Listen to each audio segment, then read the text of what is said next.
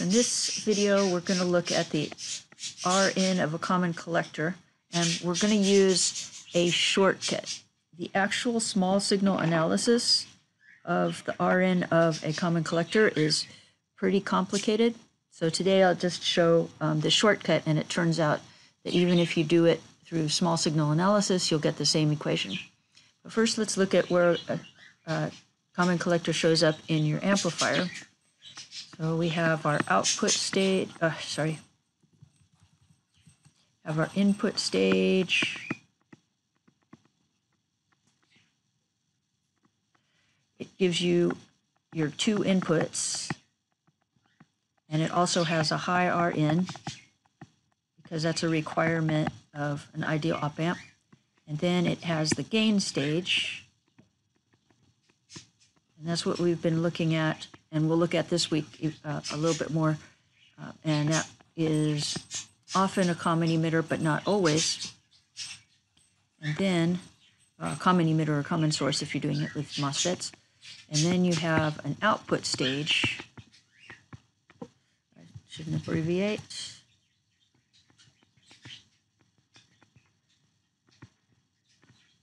And its whole job is to show a low R out. Now, the reason why you put an output stage on at the end of your at the last stage of your op amp is that it turns out if you have a voltage amplifier, an amplifier that outputs voltage, it is going to have a giant R out. And what that means is that if any current is pulled off of it, it's going to mess with this voltage right here. Your voltage won't be, your voltage will change. If you have this as an open circuit, like don't connect this wire to anything, you'll get one voltage, and as soon as you connect it up to another circuit, that voltage will change. So you need a circuit here that won't pull any current. And it actually isn't that it won't pull any current, but it pulls a constant current, so your V is affected in the same way, no matter what it is. So if this is a giant R out, if we don't want to have loss on this wire, we need an exceedingly large Rin. At the input to the output stage. So if you have a giant R out of your gain stage, you need an exceedingly large Rin of your output stage. And it's in the reading, so I'll just note it up here. But whatever your gain is out of the gain stage here, it actually gets divided by the Rin of whatever it's connected to over the Rin plus R out. And if you go and do the reading, you'll see where this comes from.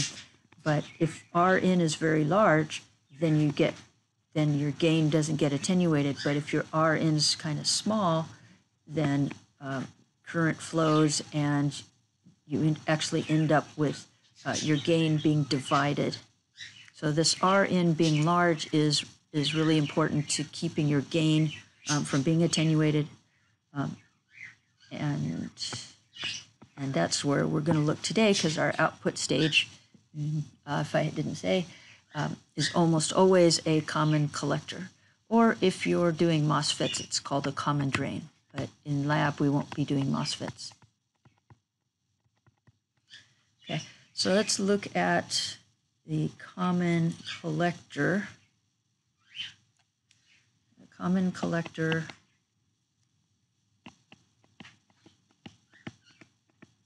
this.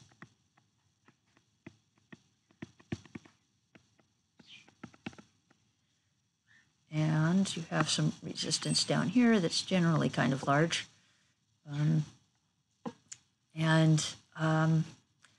this is it. This Rin, the Rin of your common collector is tough to analyze using small circuit analysis. So let's use a shortcut here. We're going to do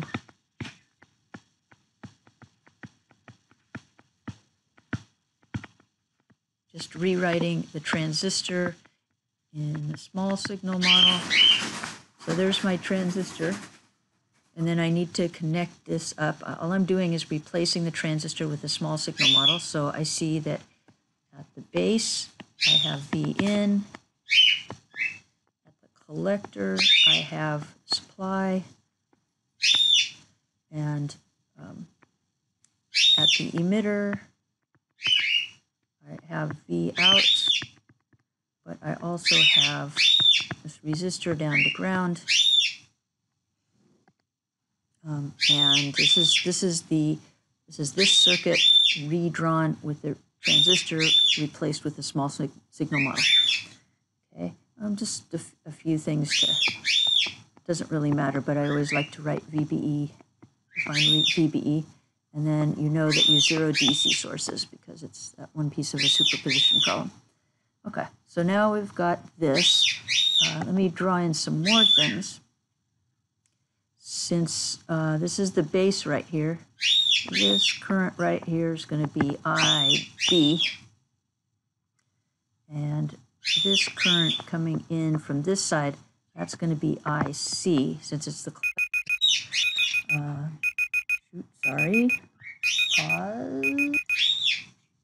Very sorry. Okay, so this is IC coming in from the top over here.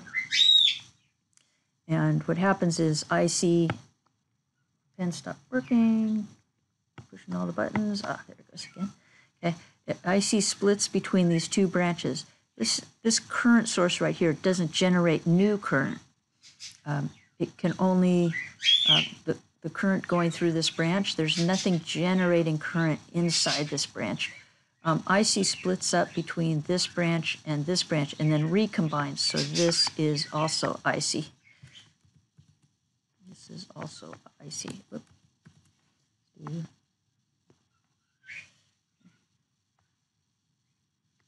So this is also IC. So part of it goes this way, part of it goes this way, and then it combines again back to IC. There's no new current generated in either of these branches. It's just split between the two. Okay, and this IB coming down, it doesn't have any place to go, so this is IB. And then they combined to go through R. So the actual current going through R is the sum of the changes in IC and IB. Okay. Let's call this Vx. Come off to the side here, and we know that Vx equals IB plus IC times R. That's just Ohm's law. I've got Vx here. I've got this current going through the R, which is IB plus IC times R. Okay, and I know that, I'll just move the R out front here. I know that R equals, or IC equals beta IB, so it's IB plus beta IB. And then I can factor IB out, and I get R IB. Let's make that a little prettier. IB 1 plus beta. So Vx equals RIB times 1 plus beta. Okay, so now here's my claim that I can get Vx by putting a current of IB plus IC across a resistor of size R. That's what we did up here. So I can get Vx from multiplying R by a current of IB plus IC, or I can, let me rewrite this one more time.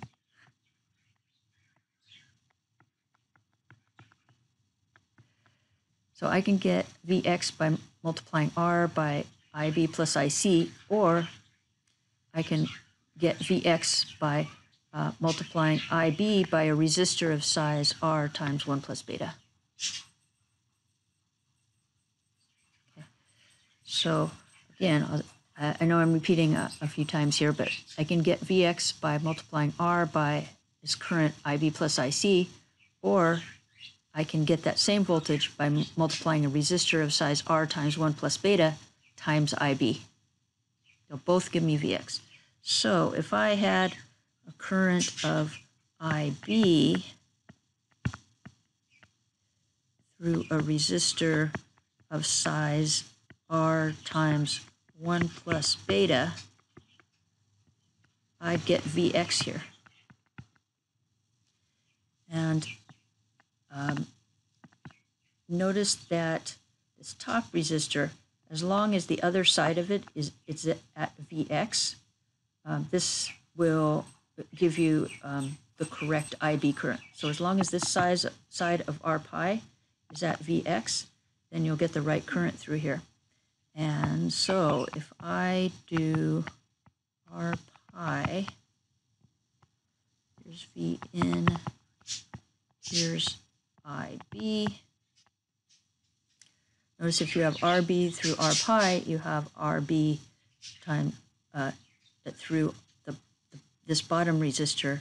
And we know that if the bottom resistor is R times 1 plus beta, we'll get Vx at this node, which means you have the right voltage across R pi, which means that this basically shows the same resistance as V in as this circuit does.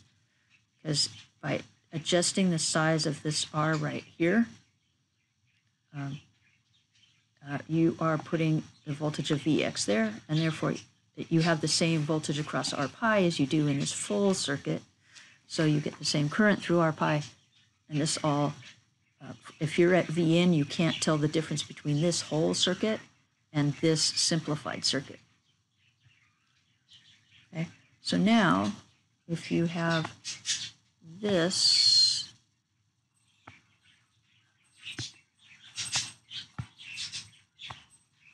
circuit and somebody asks you what V in is, because this is just two resistors in series, if somebody asks you what R in is, it's just two resistors in series, so you get R pi plus R 1 plus beta.